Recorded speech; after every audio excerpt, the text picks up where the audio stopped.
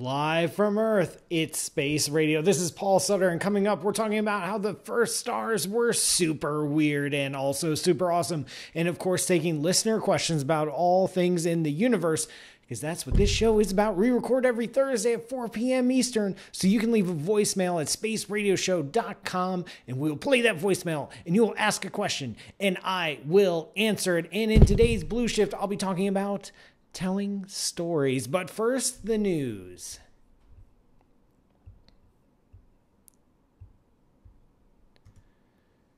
Hello, space fans. Welcome to Space Radio. I'm Paul Sutter, astrophysicist at Ohio State, and for the next half hour, your agent to the stars.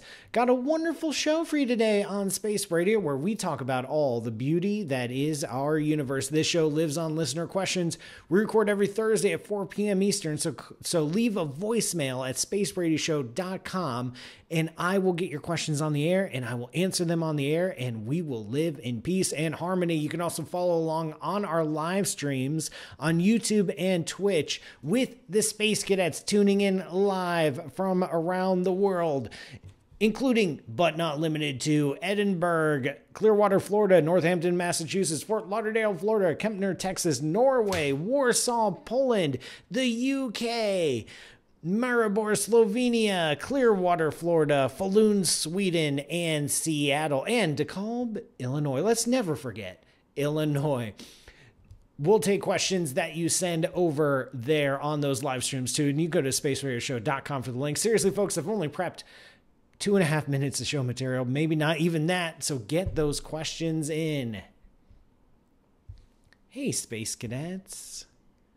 Yeah, sorry, I know. What I'm doing, I'm not hitting the microphone, I'm hitting the table. Ready?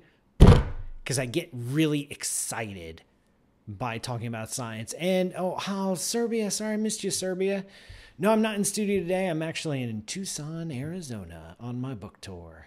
So no Greg. Sorry, folks. Sorry, fans of Greg. And sorry to Greg, too. He couldn't come with me because I didn't want him to. I wanted just to go solo on this trip. Like, can't I have a life without you, Greg? See, Greg's going to get the recording of all this, so he gets to hear all this. Yeah, get your questions in, and then Nancy will copy them over. And so get some questions while I talk about some cool news. I gotta have a better system for doing this remotely. I'll figure it out someday. Before I start taking questions, I wanted to share some interesting bits of news I caught recently. And hey, stars have been around in our universe for a while. And there was a time when there were no stars. We called the Dark Ages, super cool name. And then one day the stars appeared. The universe lit up with the first stars. We call this the Cosmic Dawn, also a very cool name. But these stars in the early universe, all we had in the early universe was hydrogen and helium and a little bit of lithium, but nobody cares about lithium, so we can just talk about hydrogen and helium. So the stars that formed were very, very different than the kinds of stars around today, because the kinds of stars around today have been through a few generations, and as stars live and die, they form heavy elements, and those heavy elements end up in the later generations of stars. So these first stars we think were massive, like at least 100 times bigger than the sun. Fused hydrogen through a very complex process, exploded in massive supernova explosions, and seeded the universe with those first batches of heavy elements, things like iron and zinc and nickel. And these ended up contaminating the next generations of stars, and then those stars would live and die, and then they would contaminate the next generation. So as time goes on, the universe gets a little bit more heavy metal, right? Our own sun is what's called a population 1 star. And the first stars to appear in the universe are confusingly called a population 3 star. Don't even get me started on astronomical nomenclature. It just makes no sense, so don't even bother. Now, the middle stars between the first stars and stars like our sun are called population 2 stars. And we have none of the population 3 stars left in our universe. Like those original stars, we got nothing. There's just none of those stars remaining because they lived so quickly. But the population 2 stars are still hanging around. There's not a lot of them. They hang out in some retirement communities, maybe near Clearwater, Florida. I don't know where these population 2 stars are. But we can't study the first generations of stars because, they aren't around anymore, but we can study the next generation. And by looking at the kinds of elements in that next generation, we can take guesses as to what the first generation looked. It's like looking at your parents to try to guess what your grandparents looked like. And there's a peculiar star in the Milky Way galaxy. It's about 5,000 light years away. And it goes by the wonderful name of HE 1327-2326. One of my favorite names. I might name my kids that someday. Or not. Now, this star doesn't have a lot of iron, but it does have a lot of zinc, which is weird. And astronomers ran a bunch of simulations to figure out, how do you make a lot of zinc? And one of the only ways to make a lot of zinc and get it to spew all over the Milky Way is if a star blows up not spherically like a ball, but comes out in 2 massive jets. And so the astronomers think that maybe the first stars typically died in these fantastic supernova ways, not as spherical balls of explosions, but long jets that would blast through millions of light years. And that's awesome, but it's just a guess. It's just a guess. Maybe your grandparents exploded in a similar way. I don't know. That's the latest and greatest when it comes to space, but it's time to answer some questions. All right, I'm sorry about the lag, folks. I'm staying at an Airbnb in Tucson, and the Wi-Fi is not the greatest. I have noticed before, because this happened before when I do some Weather Channel gigs. When I move my arms around a lot like this, it tends to drop because there's a lot more information to process. But when I keep my hands down like this and I try to keep myself contained, it does a better job. All right, let's see if you guys. I'm pulling up some questions on the Slack. Thank you, Nancy. We do have some voicemails. On-air questions. Why can I not see the latest questions? That's weird. Nancy, are you posting to the Slack? That is so weird. The last I have from you is in October, which I know is wrong. So, but I can pull it up on my phone. Sorry, folks. Oh, that's right. It's Discord. We switched to Discord. That makes a lot more sense. That's why there's no questions on the Slack, because we don't have a Slack anymore. We did it on Discord. Yeah, pure ostension, I need to contain myself. There we are. Questions. There we are. Man, we got a lot of questions. Okay, so I'll do one voicemail, and then we'll do a bunch of questions from the Space Cadets. Because you guys are here and you're live. You are dedicated, and I love you. All right. Timer. Okay. Sorry, Greg. We've got a voicemail question off the bat, so go ahead and, Greg, play the tape. Hi, Paul. My name's Jason, and I'm from St. Louis, Missouri.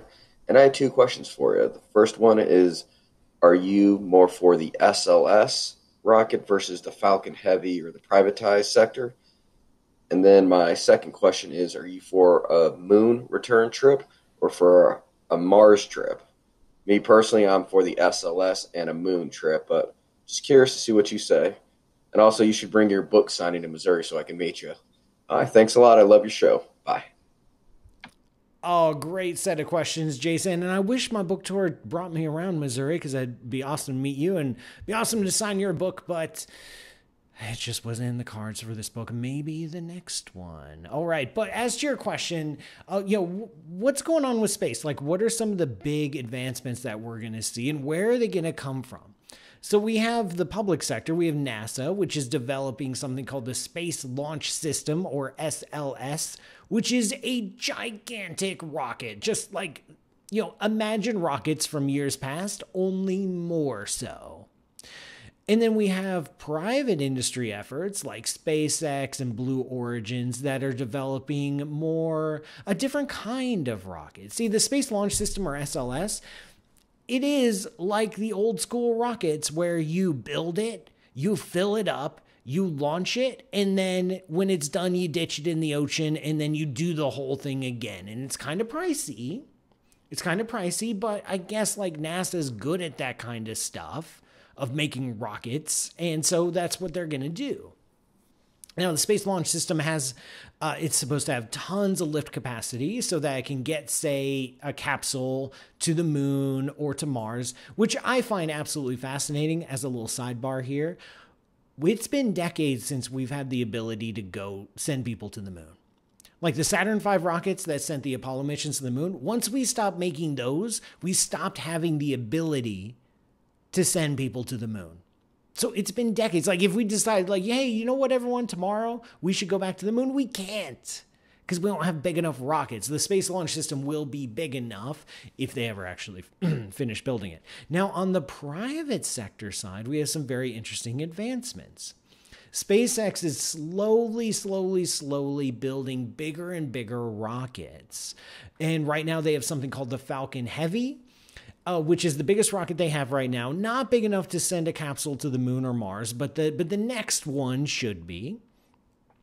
And one of the most amazing things about the private industry efforts is that the rockets are reusable. You see, the fuel that goes into a rocket is cheap. All right, it's just like propane. It's not propane, but it's like propane. It's not expensive. What's expensive are the engines. The engines are some of the most complicated devices ever devised by human beings. And they're kind of expensive. And so to ditch the rocket and the engine every time you use it, man, that's brutal. So instead, what SpaceX and Blue Origins are trying to do is reuse them. Like launch it, send something up into space, and then bring the rocket back and polish it up, refill it, and give it another go. This is obviously very, very challenging, but the SpaceX and Blue Origins have made tons of great advances in getting this to work. Now, so actually, when it comes to feasibility for future spaceflight, I'm actually leaning more towards the private sector. Yeah, and I know, Jason, you're all about the SLS. I hope this doesn't spoil our friendship, but I'm really more about the private sector here. I think they're making more advances, and they're making more advances on a regular basis than NASA is. And they actually think they have a better ability to maintain a long-term vision. One of the challenges with NASA is that they get a new boss every 4 years, and their budget can change potentially every single year. So as soon as they cook up a plan, the new boss comes in and says, no, we don't want to do that anymore. Or new Congress comes in and says, you know what, we don't want to spend our money on that anymore. And so it's very, very hard to maintain long-term vision in that kind of environment. Now, as to the moon versus Mars, I think we're going to end up going back to the moon first. When it comes to moon versus Mars, I mean, there's so many pluses and minuses to each. The moon is boring, but it's close, which is nice, but has really low gravity.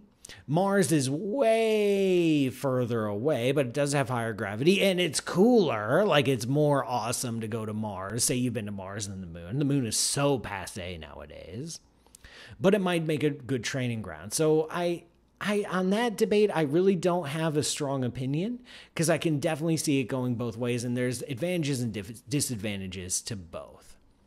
Thank you for that awesome question, Jason. We're going to take a quick break. Don't forget, you can leave a voicemail at spaceradioshow.com, and I will answer that question on the show. Maybe not to your satisfaction, but I'll give it a shot. I'm Paul Sutter, and this is Space Radio. This show is brought to you by you. Go to patreon.com/PMSutter to learn how you can keep this show on the air. It really is. It's your dollars that are doing it, folks. So get over there, patreon.com/PMSutter, and I'll see you after the break. That was a really good question, Jason. I liked it. Thank you. But I know the Space Cadets are champing at the bit Wow, so many questions. Not in studio today. That is technically a question. So Optimus Narkle. So no, I'm not in the studio today.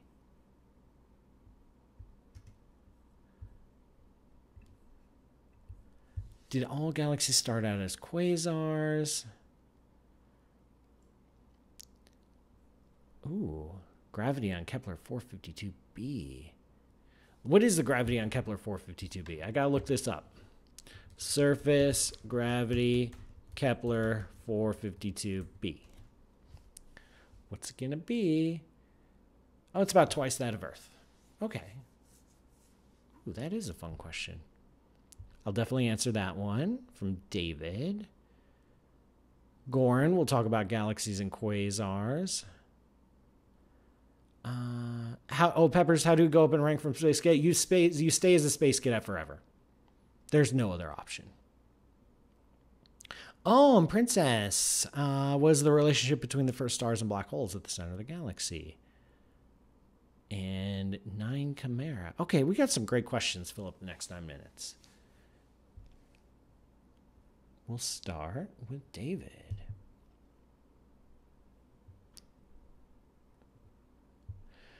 Welcome back, everyone. I'm Paul Sutter, and this is Space Radio. We've got tons of Space Cadet questions lined up, ready to go, more than I could possibly answer in a single show, which is why you should catch the live streams, because I usually hang out and chat a little bit and answer some more questions that don't end up in the broadcast. Go to spaceradioshow.com for all those links. So let's get started. We've got David Aldrich over on YouTube asking, is the gravity on Kepler 452b too strong for humans to live there? So Kepler 452b is a planet outside our solar system. It's a lot like Earth, except bigger, and has gravity about twice as strong that as the Earth. And so that's a good question. Like, if we were to visit Kepler 452b, would we enjoy it there? And if we did enjoy, could we live there? Could we have babies? Could we, eat? Could we make cheese, which is a very important industrial process that might rely on the Earth's gravity being exactly a specific value. I've not seen a lot of research on this subject, so maybe I should investigate that. Twice that of gravity. So obviously humans can survive twice that of gravity. That's 2 Gs. You've probably experienced 2 Gs in your life. We have fighter pilots and stuff that are pulling 2 Gs all the time. But strong gravity does provide a lot of challenges, especially when that strong gravity is pulling down and you're not like strapped into a seat in a comfy chair and you're just trying to walk around and live your life. If I had to guess, and I really am just guessing here, it's probably survivable. There's probably going to be some long-term health effects, just like low gravity has long-term health effects. There's probably going to be long-term strong gravity health effects. What those might be, who knows?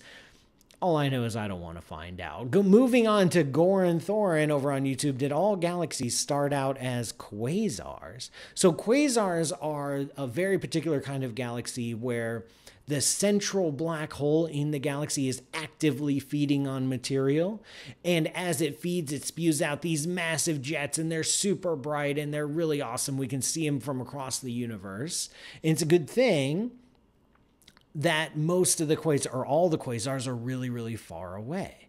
In fact, quasars appear to be a relic of the early universe. There were a lot of quasars back in the day, and there's hardly any quasars around today.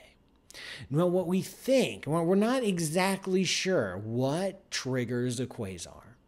What we think might trigger one is a merger event. When 2 galaxies collide, you end up just dumping a lot of material down into the centers of that newly merged galaxy, and they fall onto the black hole and they spin around, and then they develop a quasar-like activity. This is why we think we don't see a lot of quasars in the present day universe, just because the universe is bigger and galaxies don't collide as often as they used to. So it's not necessarily that all galaxies start out as quasars. It's just that when galaxies form, they form from the collisions of lots of other things, and that collisions will trigger the formation of a temporary quasar. So was the Milky Way a quasar in its past? Probably. Were most galaxies had a phase, like an adolescent phase called quasar? Yes, most likely. All right, moving on. We have Princess TS01SO on YouTube asking, what is the relationship between the first stars and black holes at the center of the galaxy? That is a good question. We honestly don't know. This era that I mentioned earlier about the Dark Ages and the Cosmic Dawn, we actually have no direct observations of this epoch. We don't know what the universe looked like back then. We don't know about the population of the first stars. We don't know about what the first galaxies looked like. They're just... It's a big mystery, and we're developing a lot of astronomical programs to try to explore this part of the universe, but for now, it's a lot of guesswork. But what we do see is after this epoch, which was when our universe was a few 100 million years old, when we look back at galaxies that formed, when the universe was around 1 billion years old, we see quasars, we see massive black holes, we see a lot of metals. Like what we see is a universe that grew up fast. So it looks like, boom, as soon as stars started forming, whoosh, the whole thing happened, and we get galaxies and black holes and metal enrichment, and the universe doesn't look much different than it is today. What exactly is the time frame? Do black holes form first, and then galaxies kind of nestle around them? Do the galaxies form, and then they grow a black hole in their center? Do the first stars form and die, and do those provide the seeds for the black holes? Do the black holes come directly for something like dark matter? We honestly don't know. There's a bunch of possible options out there, and we just have very, very few observations to back it up. Moving on, 9 Chimera over on YouTube. Do black holes capture dark matter and dark energy? If not, what happens? So dark energy is something we don't understand, but dark energy does appear to be a part of the vacuum of empty space. So wherever you have an empty box, you've got some dark energy inside of it. Now, when it comes to dark matter, for sure, black holes do capture dark matter. Our best understanding of dark matter is that it's an invisible particle. It's a particle that just doesn't interact with light, but it does interact with gravity, which means it can be captured by a black hole. If a dark matter particle falls into a black hole, it is gone forever. And that's the end of the story. Moving on, Thunderduck on YouTube asking, if Jupiter, Saturn, Uranus, and Neptune combined, would they form Voltron? No, not Voltron, a star. So it depends on what you mean by star. If you want to trigger nuclear fusion, which is a pretty handy definition of a star, you need something like 20 Jupiters combined together. That's like the minimum size you need to form a star. And since Saturn, Uranus, and Neptune are all smaller than Jupiter, combine them together, you're not going to get a star. But there is something called a brown dwarf. A brown dwarf is on this fuzzy boundary between really, really big planet and really, really small star. We don't know exactly the lower limit of what a brown dwarf could be, but it's probably somewhere around 5 to 10 Jupiter masses before you can even trigger the formation of a brown dwarf. So even then, if you were to take Jupiter, Saturn, Uranus, and Neptune and mush them all together, you would just end up with a big planet. Sorry, that's the best you're gonna get. Moving on. Plane Safety Podcast over on YouTube is asking, as a black hole loses mass due to Hawking radiation, will it reach a point where it's no longer massive enough to be a black hole and change it back into a star or something else that we can see? So as far as we can tell, and again, this is all theoretical because we've never directly observed Hawking radiation, black holes do evaporate and they just become smaller and smaller black holes, and then they just disappear in a big flash of light. That's the best we got. But, we're still working on it. Last question, Istra7 on YouTube. What is the distance from the center of the Milky Way to the Earth? I don't remember the exact number. I believe it's somewhere around 25,000 light years. We're about 2/3 of the way out from galactic center. We're in the suburbs. It's nice and quiet here. We got great schools, low crime rate, Great place to live. Great place to raise a family. Wouldn't want it anywhere else. Thank you all, Space Cadets, for those amazing questions. We're almost out of time today on Space Radio. But before we go, it's time for the Blue Shift.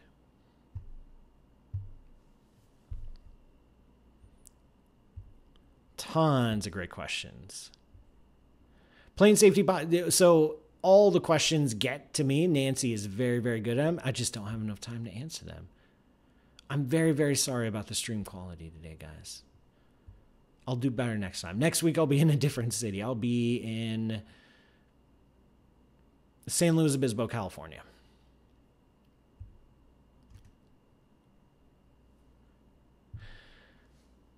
I'm Paul Sutter, and you're listening to Space Radio, and this is the Blue Shift, my opportunity to get a little bit closer to you. I recently wrote an article. I did say at the top of the show that I was going to talk about stories, but I changed my mind halfway through the recording. I was recently asked to write an article for Forbes about Elon Musk, the head of SpaceX and Tesla, and how he is set to win. It was announced that he's going to win the Stephen Hawking Medal in Science Communication. And the editor at Forbes asked me, like, just what's your take? Like, does he deserve it? Does he not? I actually thought about it a lot. My very first, instinct was like, no, he's not a science communicator. Why does he get this science communication medal? But then I thought about it more deeply, because you don't have to be a scientist to be a science communicator. And I thought about the work he does with Tesla and SpaceX and just how prolific he is in the media and social media. And I realized he is communicating science. Like, the work he does and his companies do in Tesla and SpaceX features a lot of science, features a lot of research, features a lot of engineering and technology, features a lot of teamwork and collaboration. Like, if you want to be a scientist, you can have a career in science in SpaceX and Tesla working on, rocket ships and fancy electric cars. So, and since he's so prolific in talking about, the methods and the engineering and the designs and the failures and the successes and what went wrong and what we learned, since he's so prolific in the media and social media about that, I thought, you know what? He's not talking about science, but he's like the facts, but the facts aren't the important thing in science. It's the method of science. It's the approach of science. And he's doing that a lot. He's showing how science works and how science can be practically applied to real problems that we're trying to solve. And so, you know what? At the end of the day, I think Elon Musk does deserve the medal, with one caveat. I think I deserve the Stephen Hawking Science Communication Medal, but I'll let Elon get it this year, and then I'll talk to the committee for 2020. Yeah, well, I need to get it eventually, but I want to give some other people, make sure they get it, make sure they get their kudos, before it goes to me. It's a very, very selfless act.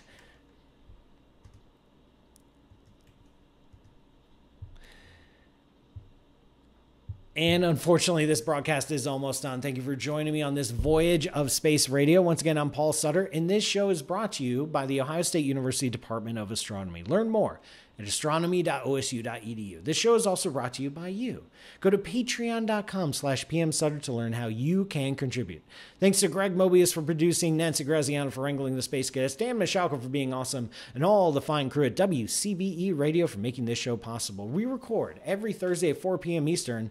You can leave a voicemail by going to spaceradioshow.com. Also on that website, you'll find the episode archive and links to the live streams where you too can join the illustrious ranks of my darling space cadets.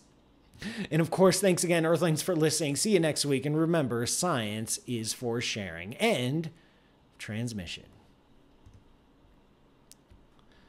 Great show, folks. Thank you so much. How do we nominate you? You email Stephen Hawking. I don't know. And check this out. So when I do the cities, actually I have to write them down because you guys throw so many city names at me. So I was digging around this Airbnb for like pencil and paper, and because I didn't bring one, obviously. And look what I found. Unicorn, you're magical, notepads. So there you go. You want to know who's magical? If you live in one of these cities, you're magical.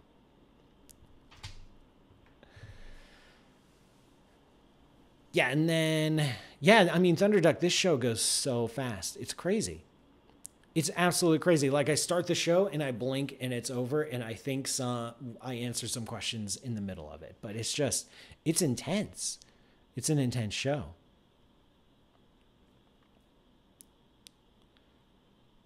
And yeah, so I'm in Tucson. I'm on my book tour. I was at Tucson Science Pub last night. I'll be at Unscrewed Theater tomorrow night, and then I head out to the San Jose Astronomical Association Saturday night. I'll be at Griffith Observatory down in LA Monday, then over in San Luis Obispo on Thursday, giving a colloquium there at Cal Poly, my alma mater. And then Friday I'm somewhere else, and then I'll be in the Northwest. I'll be in Portland and Seattle area. So if you're in those areas, it'd be great for you to come out. I love it, and that's been really cool on this journey, on this book tour, which is finally starting to wrap up. I'm so tired, but it's fun. It's fun. It's getting to meet you guys. Like, you guys are coming out and saying, "Oh, I listen to your podcast, watch your YouTube videos, saw you on TV." It's just really, really cool that you're just not anonymous, pseudo-anonymous names on a computer screen. You're actually living, breathing, beautiful human beings. So I can't wait, and I hope I get to meet some of you on the rest of the tour. If not, then next time.